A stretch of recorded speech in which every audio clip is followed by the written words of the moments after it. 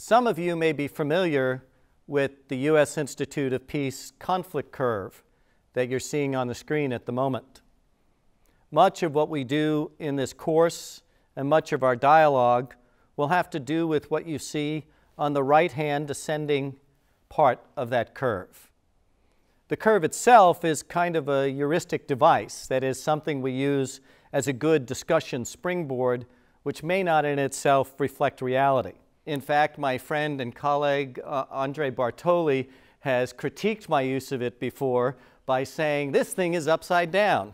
In fact, if you take this parabola and make it much more the way real conflict operates, it ought to illustrate that coming out of intense violent conflict, what we have is a very uphill journey through peace enforcement, peacekeeping, peace building, ultimately.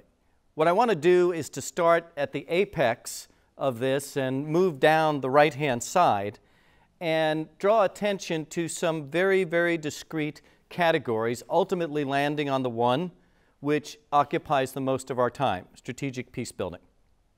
The first, peace enforcement, has come to mean how we engage that process, often without the will of the parties.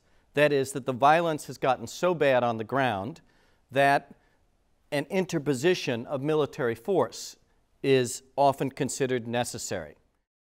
Peacekeeping is the process of cooperating with the outcomes of a signed peace accord in which military forces or the forces of the combatants themselves have found ways to separate and create a new demilitarized space where the fighting is dramatically curtailed, if not stopped.